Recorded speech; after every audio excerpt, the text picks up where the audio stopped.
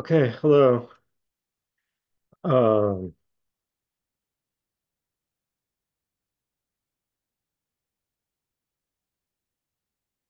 so I guess first I should discuss the midterm assignment, um, which is due a week from Tuesday. Um,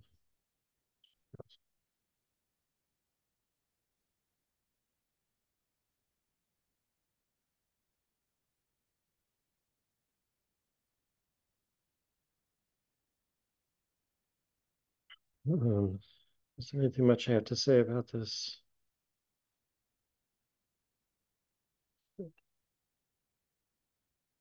Um,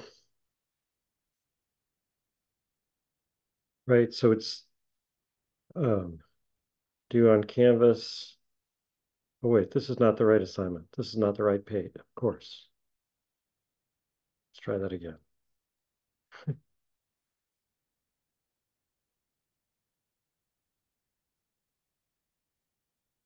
There we go. Okay. Answer any one of the questions listed here in 2 to 3 pages, double spaced, right? So there's 4 questions. You just have to answer one of them. Questions are key to different sections of the reading, um, with the idea that each question is raised most centrally in a certain section, but you can use material from anywhere in the text to answer it. And yeah, basically, like this is not a paper, so like you're not arguing for an original thesis. You're just trying to answer my question. Um, uh, and you obviously don't need to have a title or anything like that, or bibliography, and to you probably only need to cite Kant's text, which if you do that, then just use the B edition page. Although if you can't figure out how to use the B edition page, you can use the Kemp Smith page. Um, and if you do use any other source, then obviously you need to cite it. Uh, there should be a closed parentheses here, I believe, but there isn't. Oh well. Are there any questions? All right. Well, feel free to uh, ask ask questions about it after you've seen the individual questions. All right. Okay. Back to Kant. So, where we are in the book. So it's the doctrine of elements, because I said I'm going to stop writing that because we're always going to be in the doctrine of elements. So, the doctrine of elements has 2 parts. Actually, I did have another idea about what the elements are based on something he said, forget where. But maybe the elements are intuitions and concepts. So at one point he says that in the general logic, the elements are concepts, um, even though general logic is about concept judgments and syllogisms. I don't know, that's the thought, but in any case, yes, it may. All right, so there's the transcendental aesthetic. We finished that. The transcendental logic. The transcendental logic has 2 parts: the transcendental analytic and the transcendental dialectic. And transcendental analytic has 2 parts: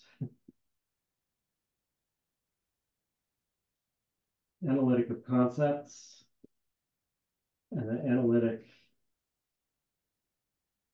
of principles.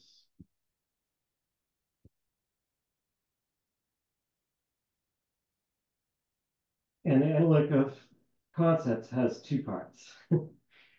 um, so the second one is called the transcendental deduction. which, as Kant himself says, is the hardest part of the book. We haven't quite got there yet. So this part that was in the reading for today, its official title is, I think, The Clue to the Discovery of All Pure Concepts of the Understanding. But people usually call it the metaphysical deduction. This is what Kant himself calls it. Um, uh, in the B edition, in the midst of the transcendental deduction, he says, "Oh, in the metaphysical deduction, we showed this, and now we're in the transcendental deduction, right?" So that is Kant uses this name metaphysical deduction for this part himself in the B edition. Presumably, that's also related to the way in the B edition he divided the section on space and the section on time into metaphysical exposition and transcendental exposition. Um, um, I'm not going to try to say exactly what metaphysical means here. And I already said, in general, what I have to say about transcendental, although I'll say something more about what a transcendental deduction is. Um, okay, so this is where we are right now. I'm going to resolve this.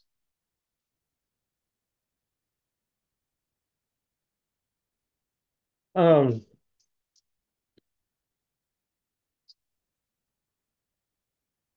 So what does Kant mean by analytic here? Um, I guess, in other words, before I start talking about the metaphysical deduction, I want to talk about the name of the transcendental analytic in general. What he means by analytic here. Um, so um, it's not the same. I mean, it's the same word as analytic when we talk about analytic judgments or um, well, I guess analytic judgments as opposed to synthetic judgments. Because in fact, the transcendental analytic is about synthetic judgments, not about analytic judgments, right? That is in the analytic of principles, Kant is going, the principles are judgments, and Kant is going to show how we know they're true. And they're synthetic, right? Because we're answering the question, how are synthetic a priori judgments possible? So the transcendental analytic is not about analytic judgments, but analytic, I mean, in general, right? Analytic means taking apart. Right? This loose part in Greek means like untying or um, uh, dissolving, whatever, and the I think just kind of intensifies in this case. So it's just like taking apart. Um, so what are we taking apart? So, I mean, in an analytic judgment, you're basically taking apart the subject concept, right? That's why it's called an analytic judgment, because, um, if you say all bodies are extended, and the concept of a body is the concept of an extended substance, let's say, then you're just like all you're doing is um, clarifying what pieces the subject concept has. That's why it's called analytic. You're like taking it apart. Um, but in this case, um, Kant emphasizes in that very short paragraph that is the introduction to the Transcendental Analytic, um, that what we're taking apart is not concepts, but the faculty or power of having concepts. That is the understanding or intellect, right? So this is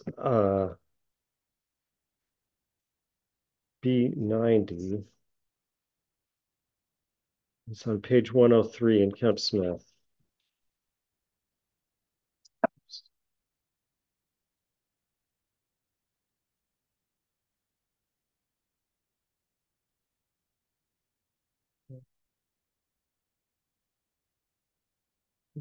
Target. All right. By analytic of concepts, I do not understand their analysis, that is, the analysis of the concepts, or the procedure usual in philosophical investigations, that of dissecting the content of such concepts as may present themselves, blah, blah, blah. Right? That is, don't expect here that I'm going to give a list of like some kind of metaphysical concepts and then like define them, analyze them. That is, say analytic things about them. We're not analyzing the concepts. What are we doing? Um, but the hitherto rarely attempted dissection of the faculty of the understanding itself.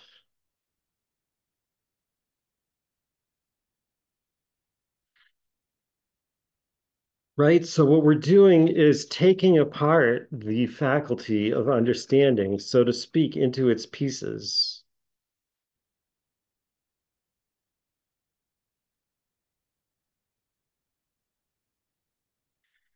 Um,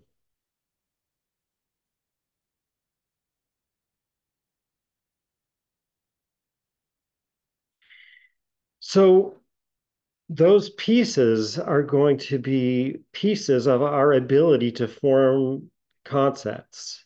What kind of concepts? Well, like our actual concepts that we actually know things using, our empirical concepts. Right. So we're going to be talking about the pieces of our ability to form empirical concepts in general. Um, and that's what Kant means by an a priori concept, I think. Right? Like an a priori, just as I said before, then a priori intuition really means like um, the capability of having sensible intuitions. Um, that is, it's not a special kind of intuition that you do before you have any experience in the a priori time. And similarly, an a priori concept is not a concept that you start using before you have any experience. Remember, all our knowledge begins with experience. And in fact, in the course of the metaphysical deduction, or no, sorry, in the lead up to the transcendental deduction, Kant is going to say that Locke performed a valuable service when he explained how it is in the course of experience that we get these concepts, right? Because there is an explanation like that. That is, we don't, they're not innate. We have to go through certain experiences before we can bring them out, so to speak. But we don't derive them from experience. And we can't have derived them from experience because they're parts of the capability to form empirical concepts. Right? So we're taking apart the understanding into the fundamental a priori intellectual concepts, right? I mean, there's also the fundamental concepts of geometry and arithmetic, which are, to be explained based on the transcendental aesthetic. Um, but the fundamental intellectual concepts are pieces of the understanding itself. Um, so these fundamental pure concepts, and the reason, right, so we're taking apart the understanding, taking it apart into fundamental pure concepts. Now, the reason I keep saying fundamental pure concepts is that Kant says that there are also derived concepts, right? That either by like combining some of these pure concepts together or combining them with mathematical concepts, we get like further a priori concepts. Um, but um, that is, I guess, again, less metaphorically, that we have like further, more specific abilities that have to do with combining the different parts of our ability to form empirical concepts. Um, but all of those can be understood just by first figuring out what the fundamental concepts are. And Kant says that in a full system of transcendental philosophy, we would list all those derived concepts as well, but that's not part of our task here, and he's not going to do it. Okay, so so these fundamental pure concepts are automatically transcendental concepts.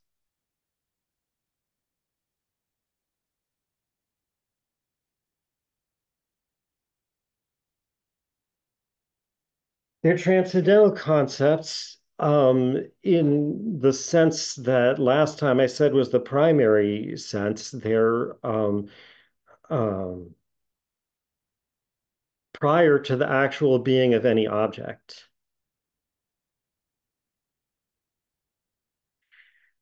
Um, so like actually the term transcendental, I I think I mean, the history of it is kind of murky, actually. Um, but it appears to derive from some Neoplatonic interpretation of what Socrates says in the Republic. Um, this is Public Book 6, 509b, in case you're curious. All right. So right where Socrates says that the good is um, even beyond being and exceeds it in power. So that beyond, I think, or maybe exceeds, but I think it's the beyond is what's being translated as transcendental, right? So like that is in Neoplatonic terminology, there's certain uh um well, I mean, you might want to call them forms, but they're prior to the forms. The first form is being. And then there's certain hypostases, right? There's certain things I want to say, oh, that's probably not right because they're not beings, that they're beyond being, right? So there's certain things that are beyond being, like good and one.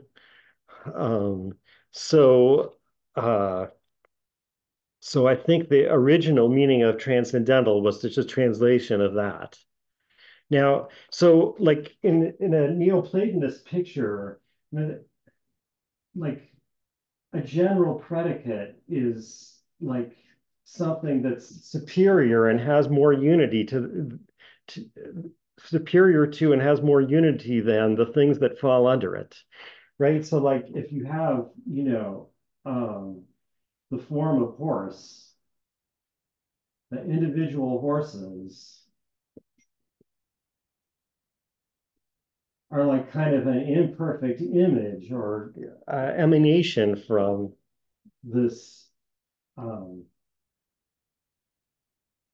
this truer being, the form horse, right? That's Platonic metaphysics. And so, and if there's more general things that horse falls under, then there's something of the same relation here. I mean, there's a big difference between forms and material things, but there's something of the same relation here, right? That the form horse participates in the form being, which is higher than it, right? And so when we talk about things that are beyond being, then they're up here.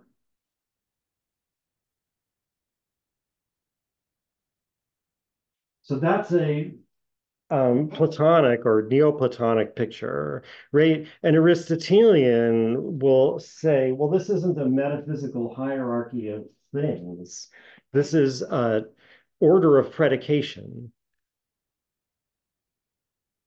right? So, like Scotus, when he discusses the meaning of transcendental, says that transcendental predicates are prior to being in order of predication, right? Meaning, or in order of predication per se in the first mode, technically, that um, it's like when you say what something is, there's an order from the usually like in the case of empirical predicates, it goes from the most specific out to the more general, right? So the more general ones are before the more specific ones and are predicated of them. The same thing that in the Neoplatonist picture was represented as a metaphysical hierarchy is now like a logical hierarchy of predication. Um, so the transcendental predicates from an Aristotelian point of view are like predicates that are more general than being or something like that. Or anyway, they precede being in the way that a more general predicate precedes a more specific one.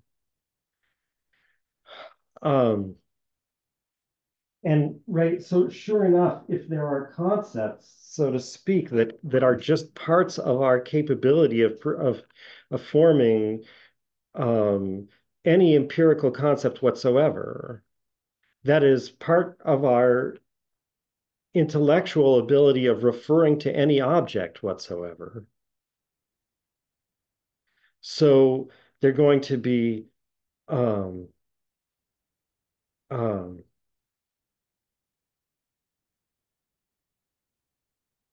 in some sense, the most general predicates. I mean, the reason I keep saying in some sense is because we're not really, like at this point, we're not really talking about a genus of which all our individual objects are species. But we're talking about something that, so to speak, you have to say about them before you can start saying what they are at all.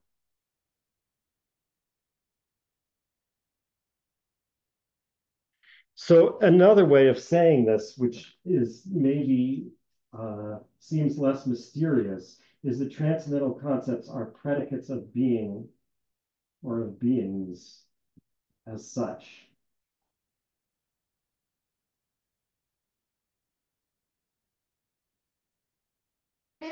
This is another typical, like medieval definition. A transcendental predicate is a predicate of being as such. And the most traditional examples of transcendental predicates are right. So, predicate of being as such, what does that mean? Like, uh, um, um,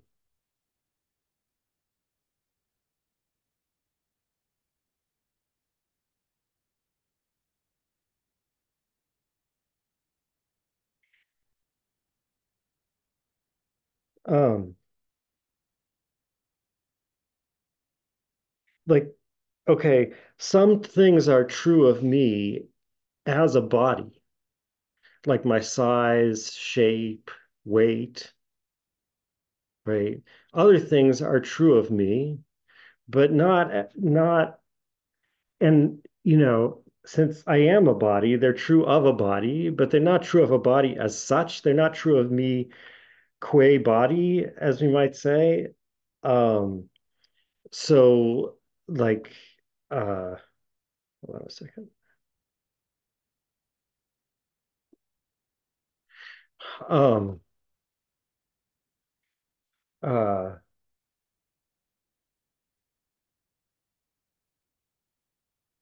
like if I'm hungry,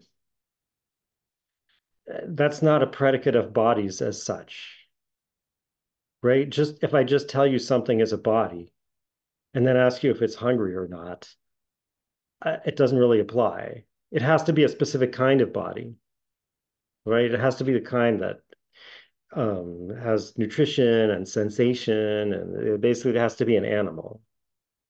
Otherwise, it doesn't make sense, right? So like this pen is neither hungry nor not hungry, but it still has weight and size, right? So predicates of being as such would be things that are true of something just because it's a being. Um, and they have to be prior to being in order of predication because um, since like being can't be, so to speak, part of its own definition, there it would be circular. So like these things can't themselves count as beings, even though being counts as them. So let me try to hopefully make this a little bit more understandable what I'm saying um, by going to the most traditional examples. And these are the ones that Kant discusses in section 12. So the end of the reading for today. Um,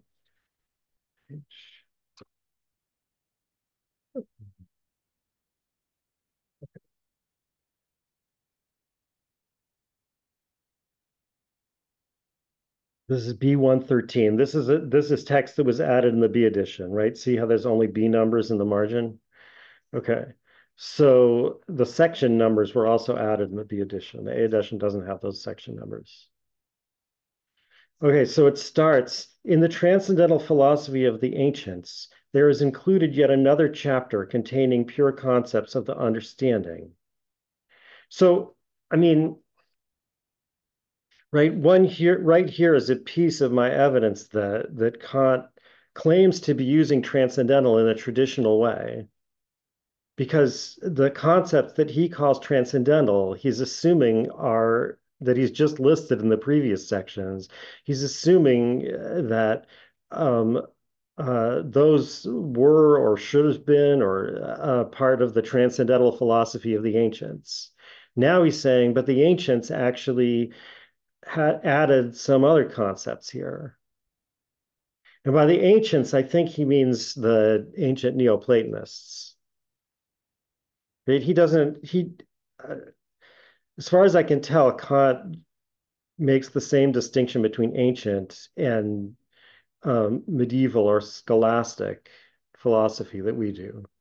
So by ancients, he means what we would call ancient philosophers.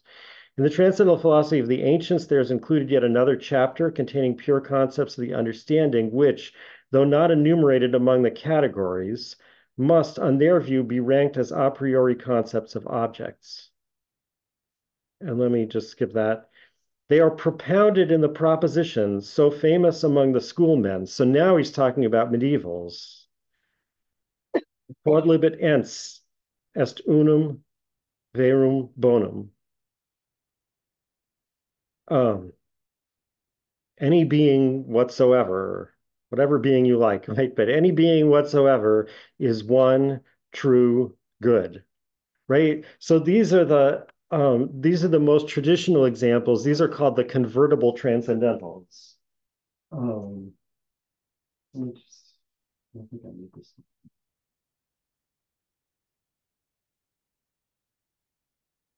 Actually, I'm going to write them like this. One, true, and good. These are the convertible transcendentals. What does convertible mean? Well, they're convertible with being, and convertible means that um, whatever is a being is, for example, whatever is a being is one, and whatever is one is a being.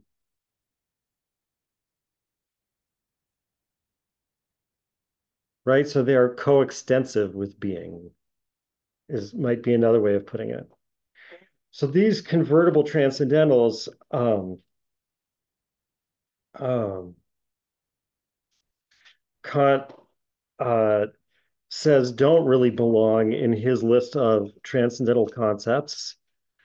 That is, they're not really part of the what's results when we analyze the understanding in this way. Um, and he explains the reason that is. Um,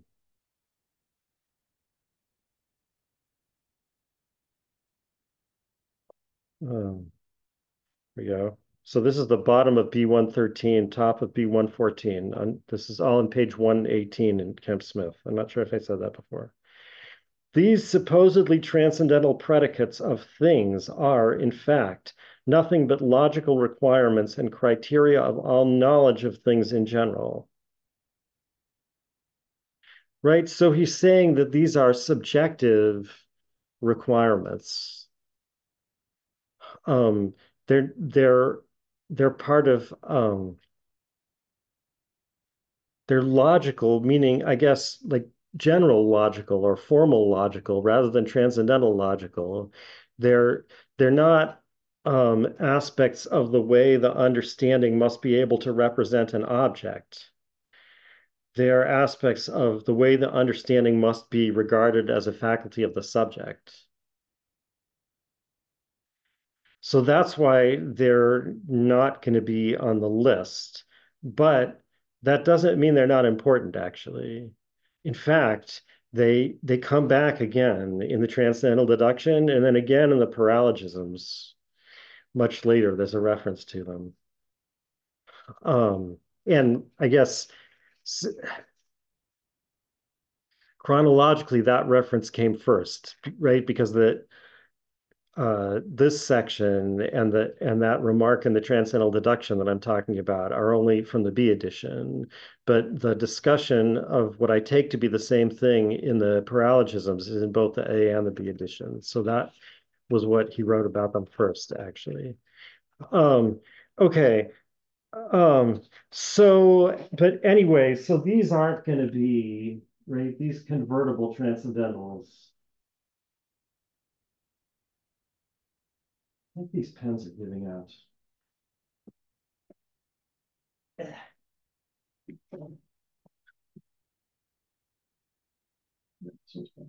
So these convertible ones are important, but they're not what Kant is trying to list in this section.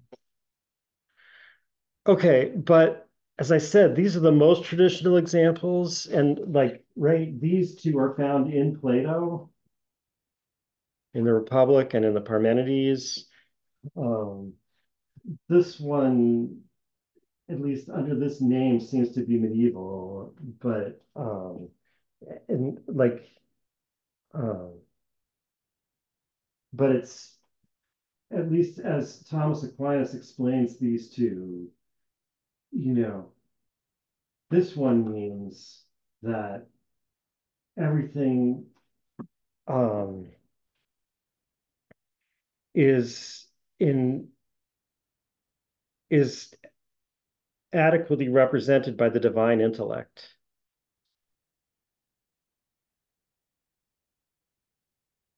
Right. So like in the case of our intellect, we say that like our representation is true if it matches the object. But for the divine intellect, that's backwards because the divine intellect is the cause of its object, right? So in that case, you say the object is true because it matches the representation, and the object always matches the representation, right? So everything is true. That's why this is a convertible transcendental. And this means that everything matches its representation of the divine will.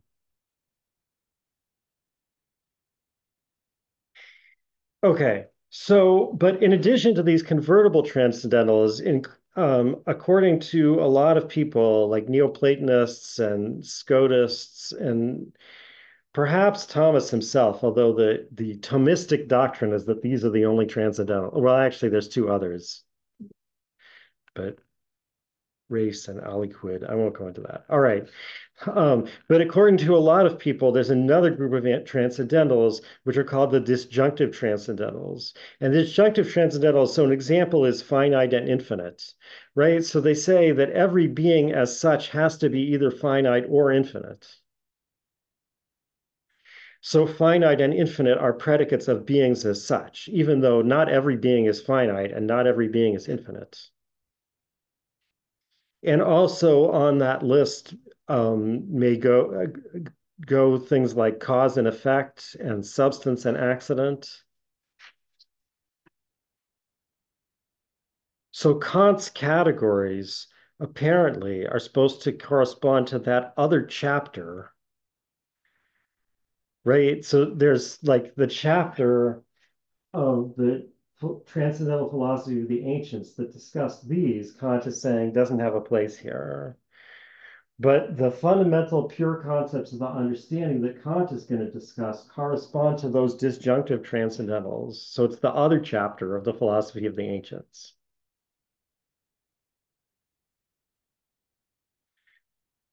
Um,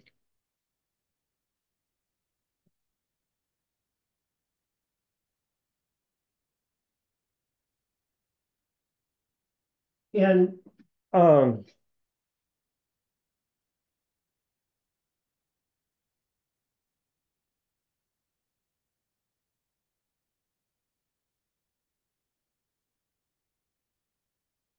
Kant only appears to change the description of what this is going to be a list of in slightly. So, because remember, I said, so like one thing which I think would apply to Kant and these medieval people is that they're prior to being in order of predication. But another way of describing it is that they're predicates of beings as such. So instead, Kant says something slightly different. So skipping ahead, this is on B236 and it's page 294 in Kemp Smith. Um, yeah.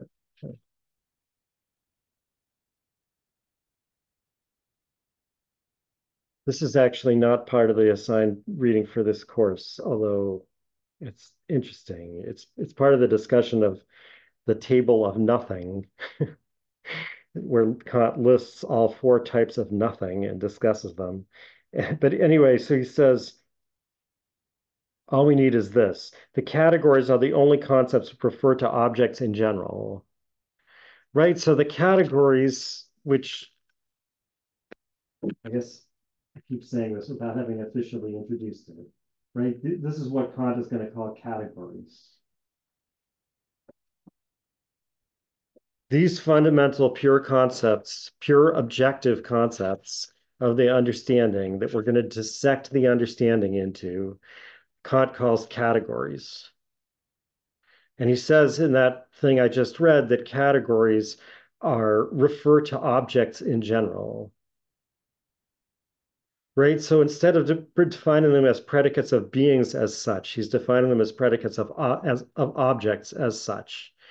Um, and I think like the reason for the change will become clear much later, but it's basically the same thought.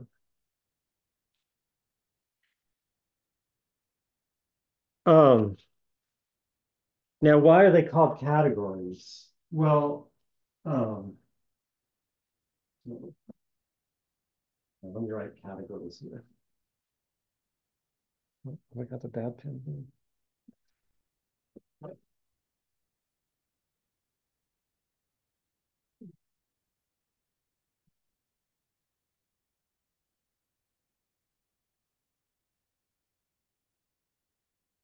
Why are they called categories? Well, so the term category comes from Aristotle. If you took 100A, I'm sure you read like the beginning of Aristotle's categories. I also, if you took 100B with me last quarter, we also read the beginning of Aristotle's categories. There's a list of, and there's some kind of fundamental classification of things or words or something, and they're called categories. And Kant, in this case, explicitly says, right, because he says, Aristotle had a list of categories, but he didn't do it right, and I'm going to give the right list. So it's supposed to be the same use of the word category. By the way, so I should make clear to just to begin with that this is obviously is a special technical use of the term category, right? It would be confusing to think to try to understand this in terms of like categorizing. Um, It's, category means pure fundamental concept of understanding. Now, okay, so like uh um if you have studied Aristotle's categories, you might have a hard time seeing how this is supposed to be the same thing. And in fact, like it's pretty, another traditional description, medieval description of transcendental predicates is that transcendental predicates um, apply to members of all categories, or at least more than one category, right? So it seemed like the categories couldn't be transcendental predicates by that definition. Um, so the answer is um, you have to interpret Aristotle the right way to get this continuity here. And it's basically a Scotist interpretation of Aristotle. And like I don't think I have time to, it's too complicated to explain here. But one thing that you can see is that, so now I'm going to start saying what the categories are. So there's four, or okay, sometimes, let me put it this way. And okay, so this is how I like to draw the categories. Um, Actually, I won't have room at all. All right, let me write those back up again.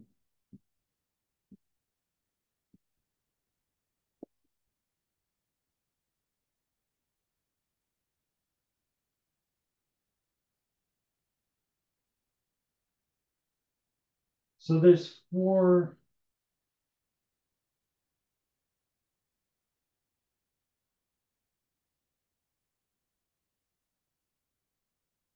Um, Sometimes Kant calls these four headings of the categories. And when you call these headings of the categories, you call, then each one has three categories under it.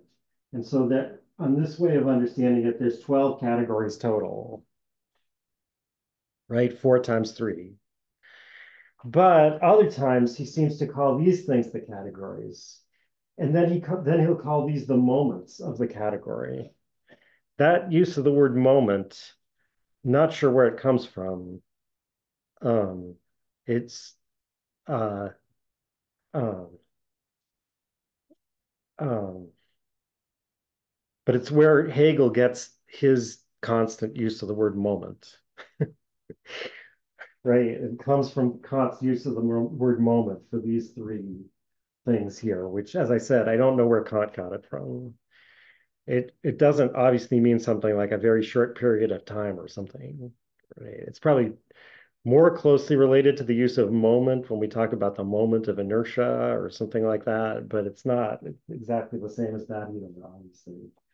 Anyway, so I'm sorry to confuse things to begin with, but this is just the way it is. Sometimes there's four categories, each of which has three moments. Sometimes there's 12 categories.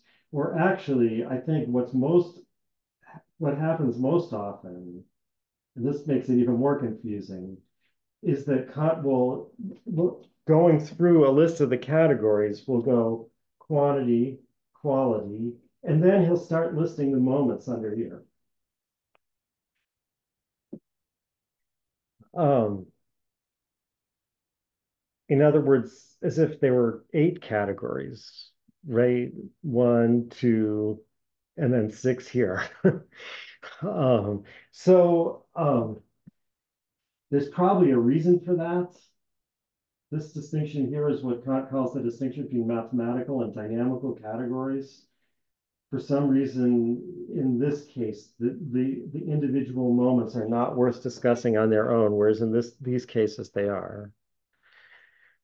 Um, okay, but so the reason I'm writing this all up right away, though, is that Aristotle's list of categories it begins with substance. So substance turns up in the here, like the first moment of the category of relation is substance accident. But it's not one of these headings. But after that, the next three categories in Aristotle are quantity, quality, and relation. Modality is not one of Aristotle's categories. Um, um, but it may relate to one of the others. In fact, I may relate to action and passion. So, I mean, this way of cutting down the list of categories is Kant is not the first one to do this. Like Plotinus, who was the founder of Neoplatonism, also offers basically at some point the same list. He says, really the only categories we need are substance, quantity, quality, relation, and action and passion. And Leibniz repeats the same things, the same thing on the new essays on the human understanding, right? His response to Locke also gives a list of categories and said these are the only ones we need really with substance again. So I think Kant um, really is trying to reproduce and then fix up Aristotle's list of categories under some understanding of Aristotle. Okay. So, and someone said, for clarification, each of these categories or moments are the only instances of pure concepts. Well, no, as I said, because first of all, there's mathematical concepts, which are also pure concepts. At least they're pure a priori. Yeah, I mean, they're pure a priori concepts, although um, um, maybe sometimes he uses pure in a way that excludes them. You realize pure is a relative term, right? There's when I say something is pure, uh, you you have to ask me pure from what, right? Like what isn't in it? Like pure soup is not pure water, um, because it doesn't have anything in it but soup, but it has stuff in it that's not water, right? So Kant uses pure like uh, in different contexts to mean pure of different things. But in any case, so they're not the only pure a priori concepts. There's mathematical concepts, and then as I said, there's these derived concepts. Right? He lists a few of them in section I don't know, right after the list of the categories. He lists a few of the derived concepts. I think he says one of them is force. Um, so he's saying that's also a pure a priori concept, but it's not fundamental. Does that help? Am I answering what you're asking? Okay. Yes, thank you. Okay, good. Um,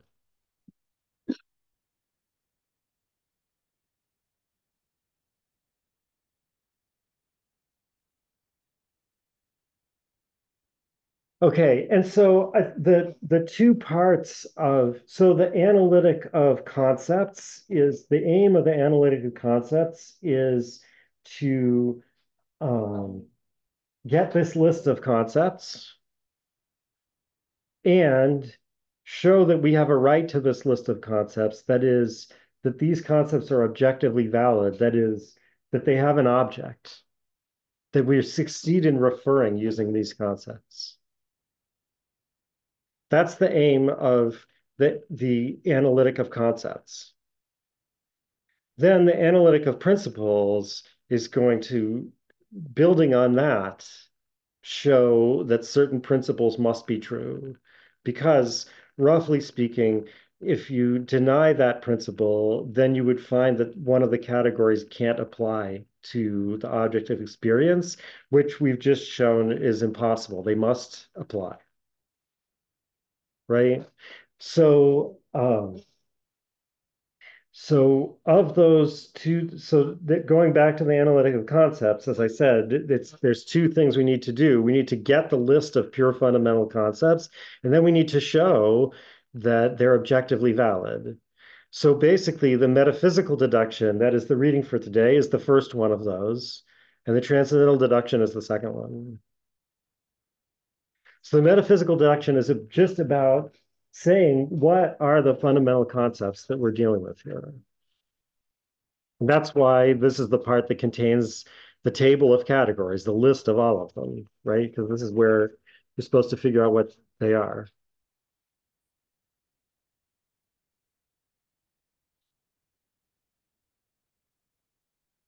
Um,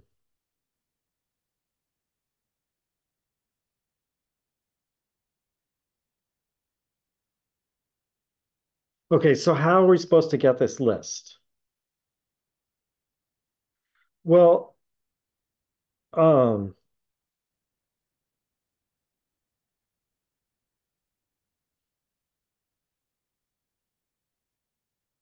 so it's basically so remember what we're trying to do is get a list of the ways we must be able to represent things if we're able to form empirical concepts. Now, we haven't shown that we are able to form empirical concepts, right? So it's like, so to speak, um, if we have any fundamental pure concepts, they have to be these. Um, Again, I think the transcendental deduction is how is the transcendental deduction going to show that these are objectively valid? It's going to show basically that um, there must be an empirical object. We must succeed in representing some empirical object. But so at this point, we don't have any guarantee of that, but we're just asking what would we need to do if we could represent an empirical object? Um,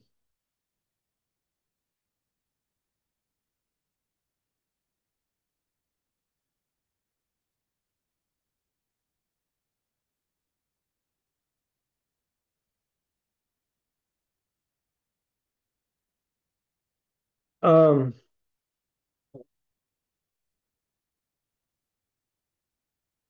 so an empirical concept is an empirical general rule under which different cases can in principle be brought, right? So there's one rule to which many possible cases may correspond.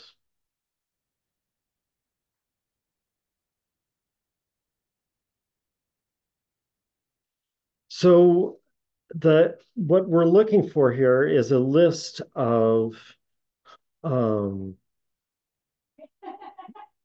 um,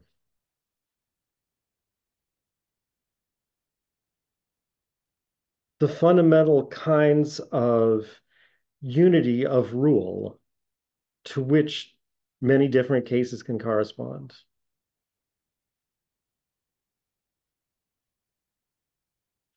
And this is what Kant calls functions. And this is another word that I wish I knew where it came from. Um,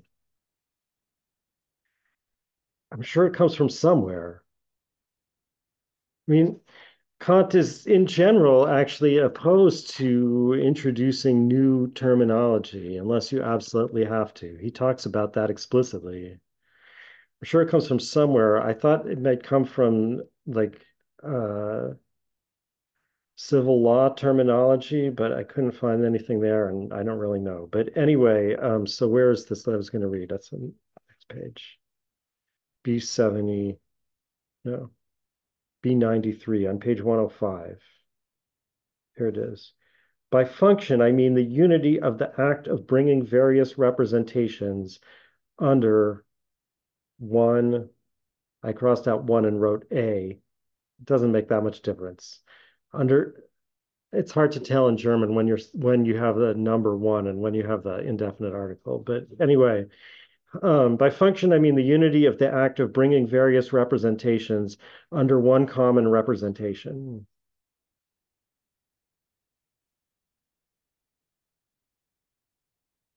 right? So that's what I said. We're looking for the fundamental ways that a rule has to be able to unify to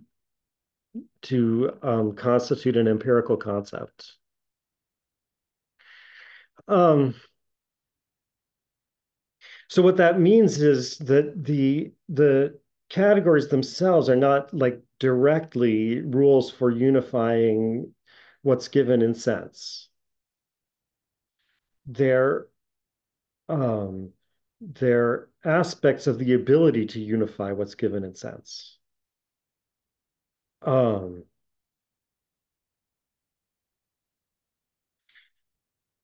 right. So I think Kant says this again. Let me skip ahead to show where he says this. This is B 288. It's on page 253 in Kemp Smith.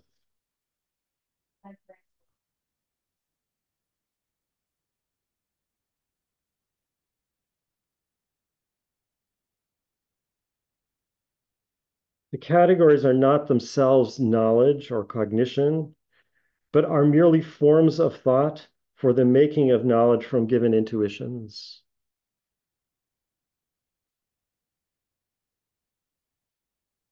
That is, I take it, forms of thought.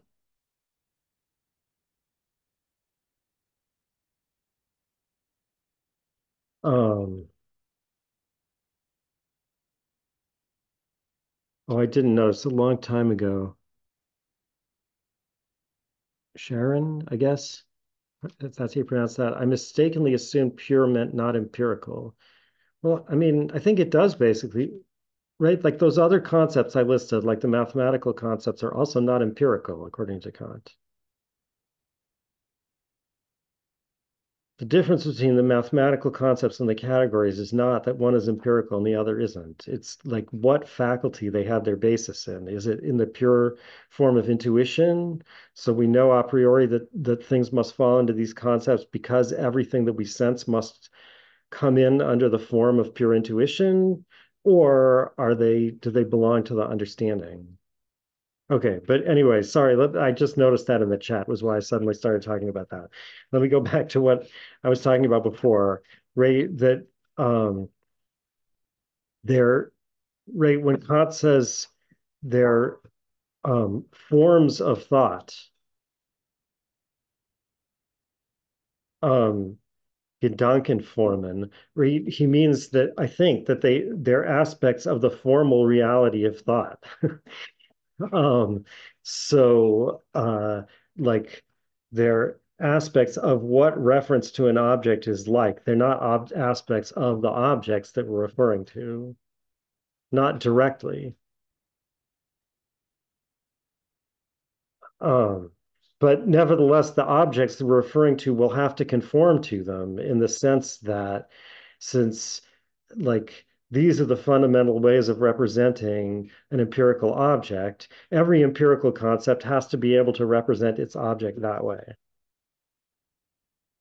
So actually, I wasn't planning to do this, but let me give you an example right away so that um, you may notice that one occurs twice here.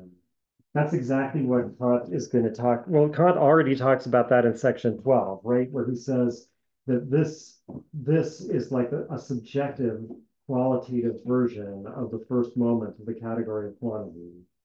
And in transcendental deduction, he's going to again say, we're not dealing with the category of unity here. We have to look for a higher form of type of unity. And then he refers back to section 12. Right. So, but the category of unity. So, in what sense does every empirical concept have to be able to represent its object as one? Well, like take the empirical concept cinnabar. One thing it has to be able to do is represent all cinnabars the same thing, cinnabar. That's the sense in which one is part of. So, whatever the rule of cinnabar is, part of it being a rule that applies to many different cases is to represent all those cases as the same.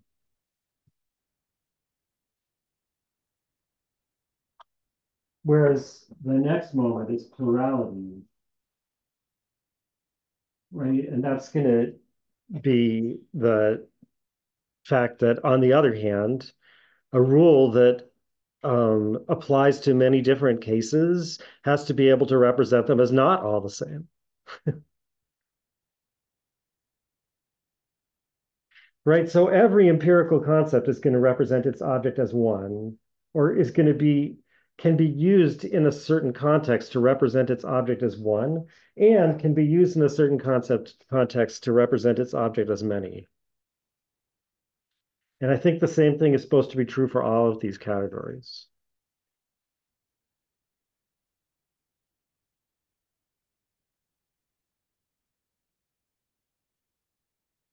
Okay, so are there more questions yet before I go on?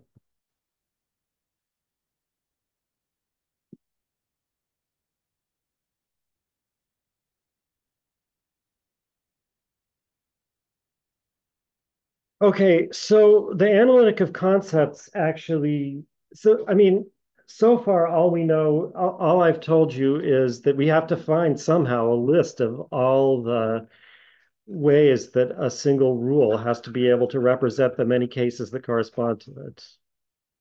How are we going to know if we found all of those? Where are we going to look for them? I mean, even if you buy what I said about these two, how do we know where to find any more? So the analytic of concepts begins with the promise that, unlike Aristotle, he says, right? So he says Aristotle just picked up his list of categories wherever he, like as they occurred to him, sort of. Not every interpreter of Aristotle would agree with that.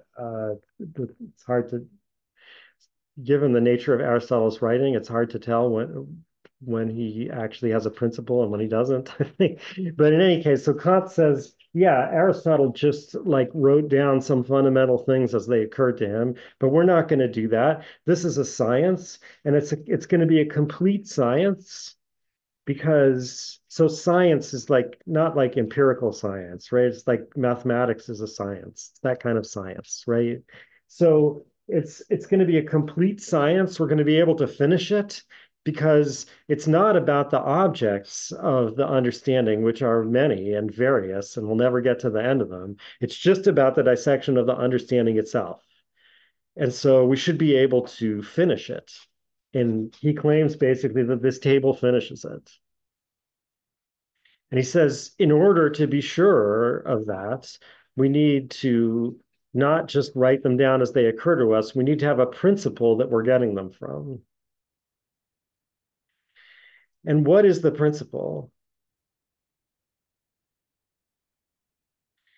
So the principle is somehow that each category or moment of a category corresponds to a function of the understanding and judgment.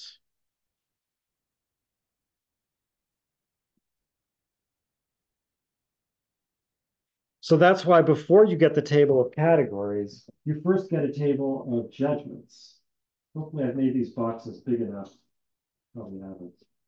I would like to write the judgment and the corresponding category in each box, right? So the functions of judgment here are universal, particular, and singular. And then here, affirmative, negative, and infinite. The third one is always the weird one. And then categorical. This is yet another use of the word category. Categorical, hypothetical, and disjunctive.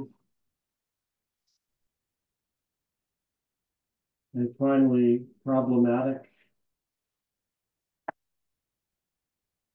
Assertoric or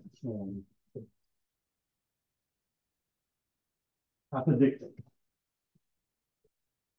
If you can't read what I wrote here, I mean, first of all, you could just look in the book because I'm just copying from Kant's table, but also, um,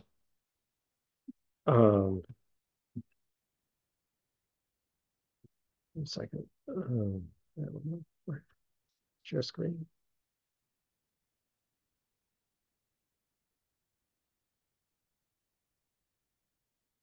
Uh, right for so here's this course. Here's the syllabus, um, and right here is a bonus table of categories.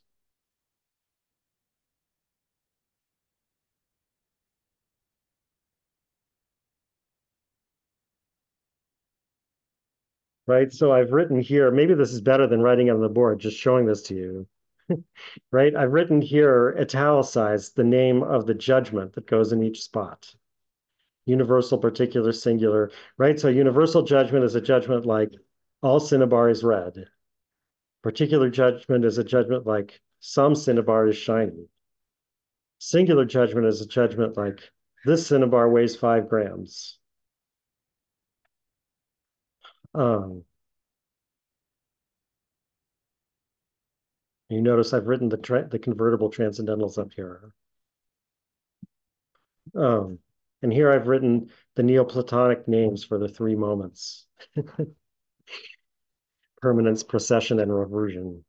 Um, okay. Categorical judgment is like all cinnabar is red, a hypothetical. So, okay. So notice what I just said, right? Like a universal, all cinnabar is red is a universal judgment. It's an affirmative judgment. It's a categorical judgment, and it's an assertoric judgment. Right. So these aren't 12 different types of judgment. Rather, it's like you have to pick one from each column for every judgment you have. Whether every combination is possible is not so clear. Um, okay. So, right. So here, I mean, I take it, well, yeah, I don't want to try to say what each of these type of judgments are. Some of them are tricky, especially infinite. Kant tries to explain what the difference between negative and infinite judgments are, and he gives examples, but unfortunately, it seems like there's a problem in the text there. Like he seems to give the same example as examples of both or something like that, and there seems to be like a not in the wrong place or whatever, so it's very confusing. Um, Categorical, all cinnabar red. Hypothetical, if blah blah blah, then all cinnabar red. Disjunctive, either all cinnabar red or something else. And these problematic means that I'm just entertaining the judgment for the sake of argument, so to speak. But I'm not asserting that it's true.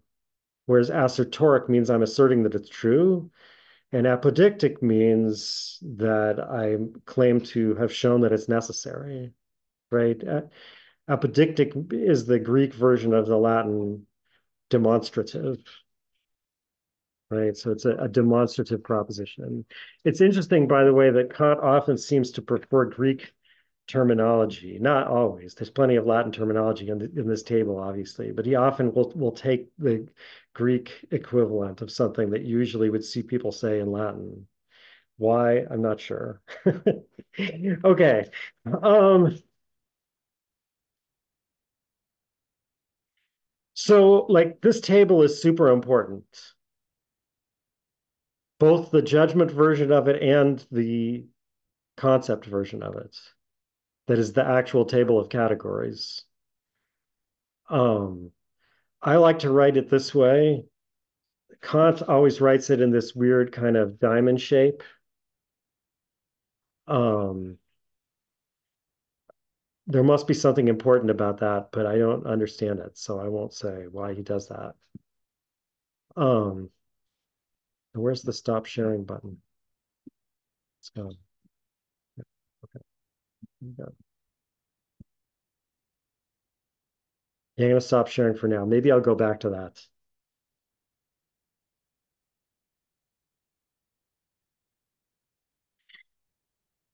Okay, so somehow we're supposed to get from these types of judgments. Now, like, it's not, people often, I think Hegel already criticizes Kant this way. Hegel says, well, this just pushes the question back one step. Kant, where did you get this list of form of judgments? And Hegel says, oh, you just picked it up from the logic manuals. Now that last claim, although you often hear it repeated, is not exactly fair because, as Kant himself points out, this is, although like a lot of these things are traditional, there's some things that aren't. And right, like he's had to change things in order to fill out this table and make it this shape. But of course, that just makes it a harder question. So how do we know, right? Like, how do we know that we've got all the forms of judgment? Or all the functions of the judgment and understanding. And why is it easier to know that than it is to know what all the fundamental pure concepts of the understanding are? Okay, all right. So, yeah, these, I know this is very hard to read, but first of all, it's from the book, and it's also in the table I was just showing. So this says assertoric. I mean, I would guess a lot of these others are pretty illegible too. Like this is supposed to say hypothetical.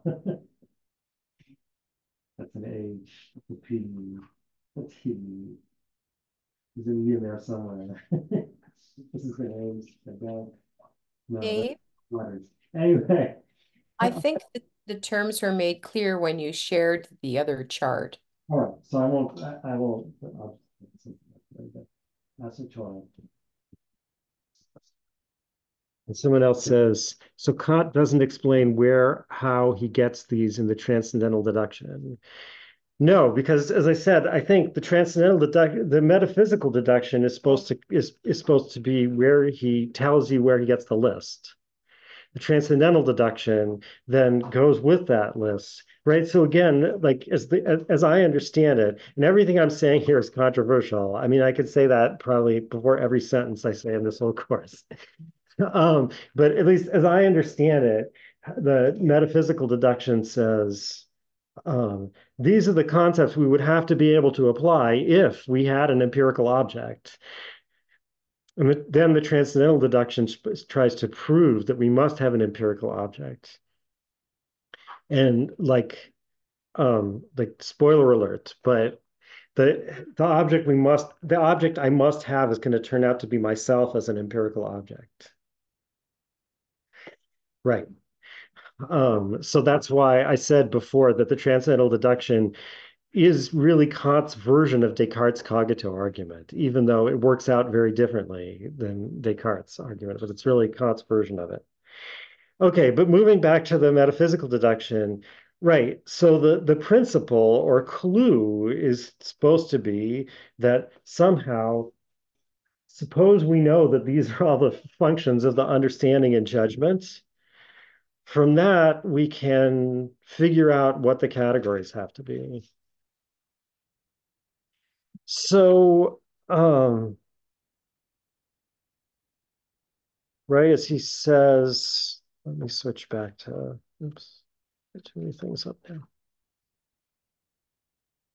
Oh, I did it. Okay. So this is B104. This is one of the most famous sentences in the book.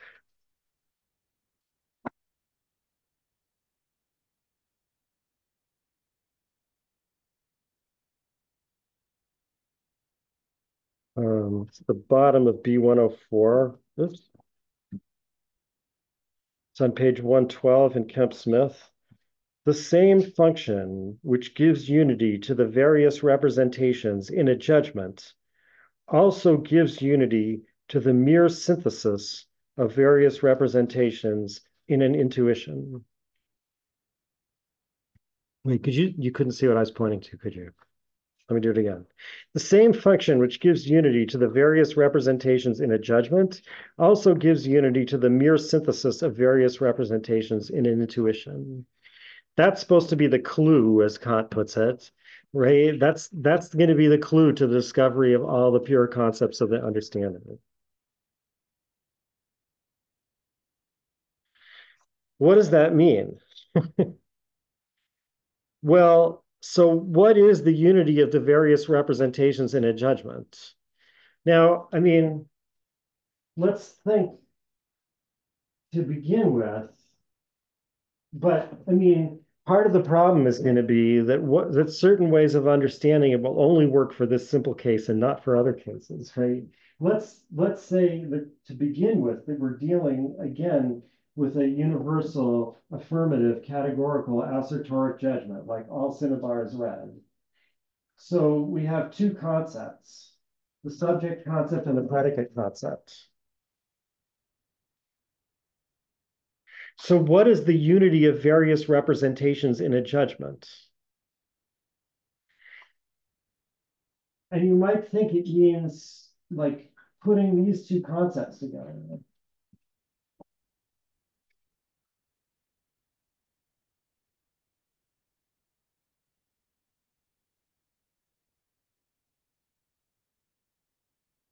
Now, if that's right, okay, what is the unity what is giving unity to the mere synthesis of various representations in an intuition? Well, um,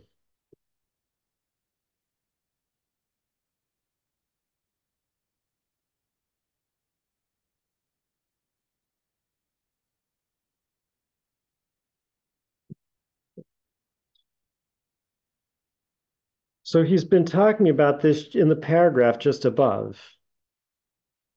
What must first be given, with a view to the a priori knowledge of all objects, is the manifold of pure intuition.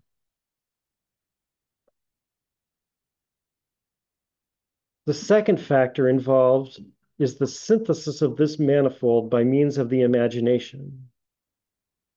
So that's mere synthesis, right? So there's what is manifold in the intuition, the manifoldness of the intuition, the fact that it isn't unified.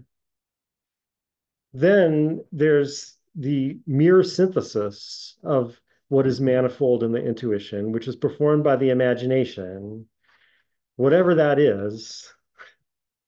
Even this does not yet yield knowledge. The concepts which give unity to this pure synthesis, and which consists solely in the representation of this necessary synthetic unity, furnish the third requisite for the knowledge of an object, and they rest on the understanding. Right? So when in the very next sentence he talks about the function of the understanding in giving unity to the mere serious synthesis of various representations in an intuition, we have a picture something like this. So here's the intuition. The intuition is manifold. Um, oops, switch.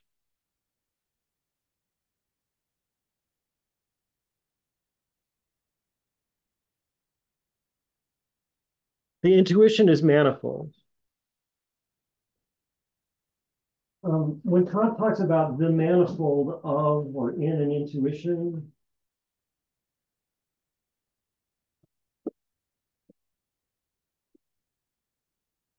so manifold or um, mannigfaltige, mannigfaltig, but then it gets endings, it's really an adjective. It's an adjective being used as a noun. I mean, we do this sometimes in English, although not very often. But it's like when you talk about the manifold in an intuition, it's like talking about the good in someone, not like talking about the liver in someone. right? So when you talk about the liver in someone, you're using liver as a noun, and you're saying the liver is in that person. If you're going to say see the liver in that person, you'd like open them up and find the liver, right? When you say see the good in this person, you mean see that which is good in them, or such, right? Or that respect in which they are good, or the good aspect of them. So you're really using good as an adjective, and then the noun it's modifying is just left off, right? That which is adjective, good. So in German, you can tell which you're doing because adjectives take case endings that nouns don't. So in fact, when you use an adjective this way, it gets capitalized because it's being put in the place where a noun would go, but it still gets its adjective endings. And that's the case with the word that Kant is using here, right? So the manifold in an intuition means what is manifold in the intuition, or the respect in which the intuition is manifold, where manifold just means not one, right? Um, are there questions about what I just said? Because I mean, it's easy to start thinking about the manifold in an intuition as like the manifold in a car engine. Like the intuition has a thing in it called the manifold, but that's not a correct understanding, I think. Okay, so the intuition is manifold. The imagination does something which we're calling mirror synthesis. It's mirror synthesis as opposed to unity of synthesis or synthetic unity, which is what the understanding does. So the understanding is supplying unity to the mirror synthesis of the manifold in an intuition or of an intuition is somehow supplying unity to all this manifold stuff.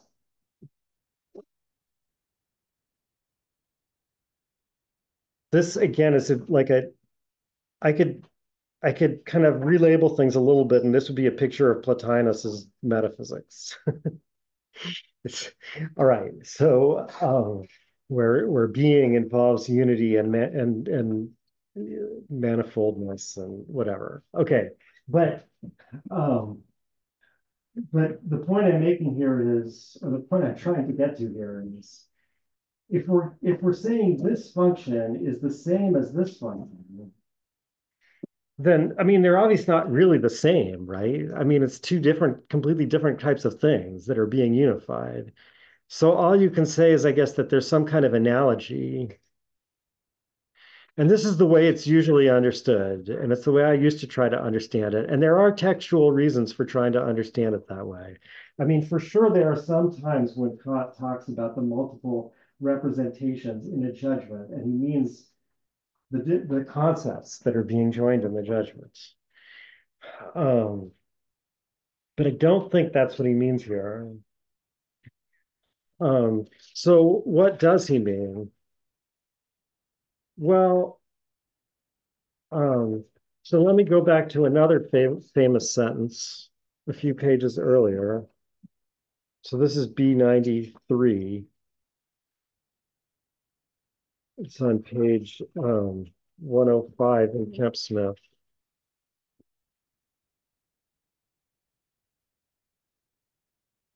Um,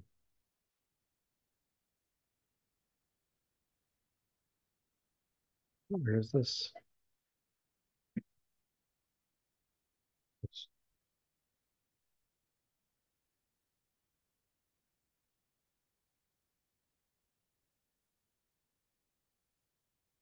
No, I guess it starts here, but it goes from 105 to 106 in Kemp Smith. Accordingly, all judgments are functions of unity among our representations. Instead of an immediate representation, a higher representation, which comprises the immediate representation and various others, is used in knowing the object, and thereby much possible knowledge is collected into one.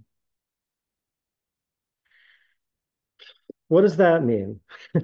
So again, it's controversial. Sometimes people say, this is the higher representation. we use this higher representation in representing the object.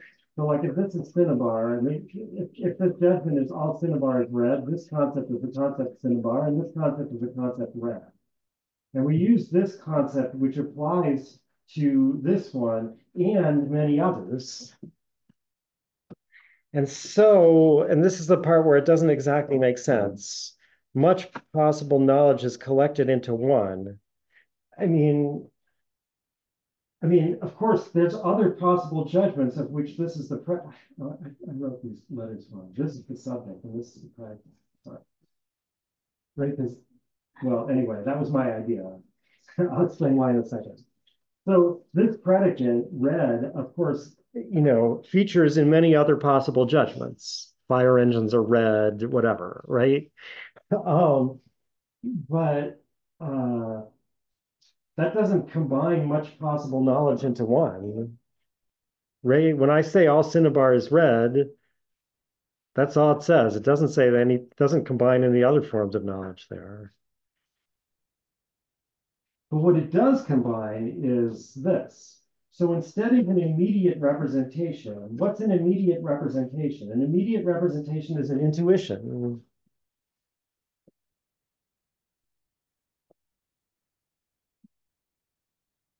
In a, so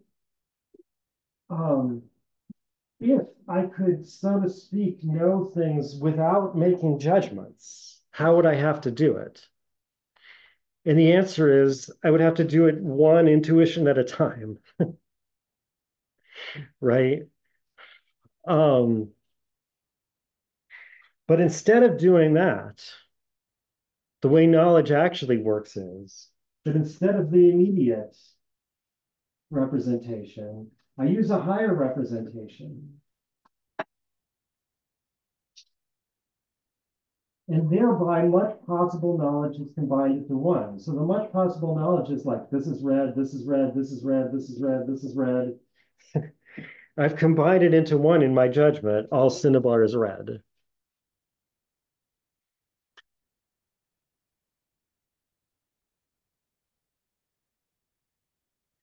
And then I think if you think about this carefully, you can see that it's not just an analogy. It's literally the same function, right? So take the easiest case, as Kant always himself always does, of unity, right? So what is it that allows me to apply the predicate red to the subject cinnabar in a universal judgment? Well, as I was saying before, um, the um, the concept cinnabar can represent all cinnabars the same. So I take it all as the same, and then I apply the predicate red to it. And that's a universal judgment. Whereas,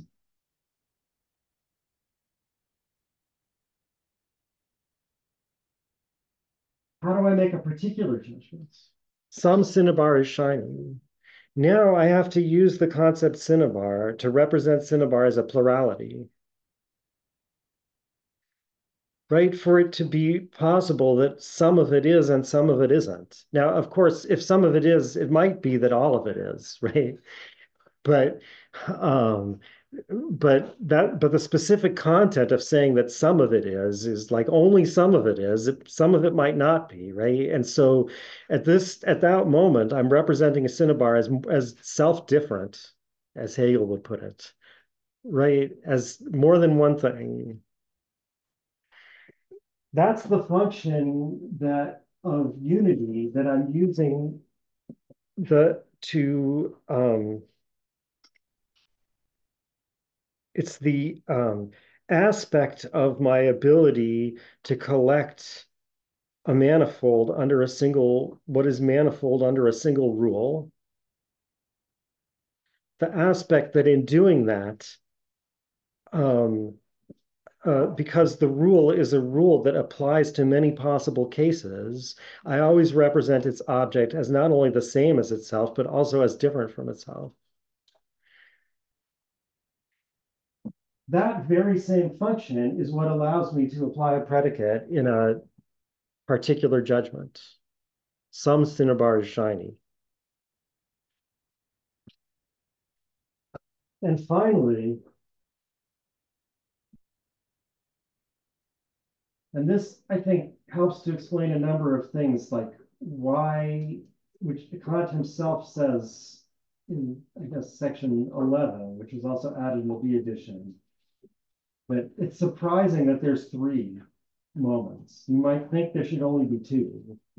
You might think that the classification of a priori concepts should always be by dichotomy, but instead there's always a third. What's this third one doing here? And how is it different from unity or plurality? And how is it, as Kant also says in section 11, he says the third one is always a combination of the first two. So the combination of unity and plurality is that I'm taking an object that's different from itself, and then in that difference, considering it again as one. So if I could do that with cinnabar in general, that would mean like I could kind of like take all the possible different cinnabar and then consider it in that difference as one big whole, one totality. But of course, I can't do that. And Kant says that these third categories, we never have an absolute version of them in empirical knowledge. We always have only a relative or conditioned version of them. And so this is the kind of conditioned version we can have. I take some plurality of cinnabar. I stop at a certain point. It's not all cinnabar. And I add it up. And then I can apply a predicate to it. And if you say, wait, isn't that this the same as applying a universal predicate, only to a smaller universal or something like that? No, because, and that's why, as my example, I use this cinnabar weighs 5 grams. Right? This cinnabar weighs 5 grams doesn't mean that it's everywhere in it. It weighs 5 grams. The way this cinnabar is red means everywhere in it, it's red. Right? This cinnabar weighs 5 grams means that if you kind of like spread it out and then add it all back together, all that totality receives the predicate weighs 5 grams. And that's the way we can represent singular. I mean, that's the kind of predicate that singular empirical judgments have. Right? That's why way back when I said what singular judgments are, I said like instead of thinking Socrates is mortal, you should think something like this human is mortal. This human is mortal is also a weird case because there's a natural unit of human. You don't just start in an arbitrary place, right? Like half of Socrates is not a human. Socrates plus Plato is not a human. Right. So there's something weird about concepts of living things and whatever, but that's why I like to use an example like cinnabar. Um, um, okay. I see I only have 1 minute left. Um, but I think I actually said everything important here. I wanted to say something more about the structure of the table. Maybe that will come up again later. Um, but I think like these are the this is I've said what's important, like my understanding of where this table comes from and what the clue is supposed to be that relates one to the other. And I guess I should say one more thing that like, but I don't know exactly how to do this. Hopefully, if you then think about the function of the understanding and the judgment this way, it would somehow come out easily that these are the functions of the understanding and judgment. And then you could use that easy result to get the categories, which is hard, right? Which is Kant's assumption here, right? He says, like, how do we find the list of categories? Well, here's the list of judgments, and it's that seems like it's so easy. He doesn't even have to say where it comes from. And then now we can use it to solve this other problem. So I wish I could explain how just from looking at this, I mean, I think I can kind of explain how just from looking at this, you could get that these are the functions of the understanding and judgment. But the thing is, like that argument doesn't seem more obvious than the argument that these are the functions of judgment in bringing unity to the mere synthesis of a manifold and an intuition. So it can't be right because, again, that's one is supposed to be easier than the other. That's what I can't explain. Anyway, that's all I have time for. And I will see you hopefully tomorrow. Remember, there's a makeup lecture tomorrow at the same time. And of course, if you can't come, you can always watch the recording. So hopefully I will see you then. Bye.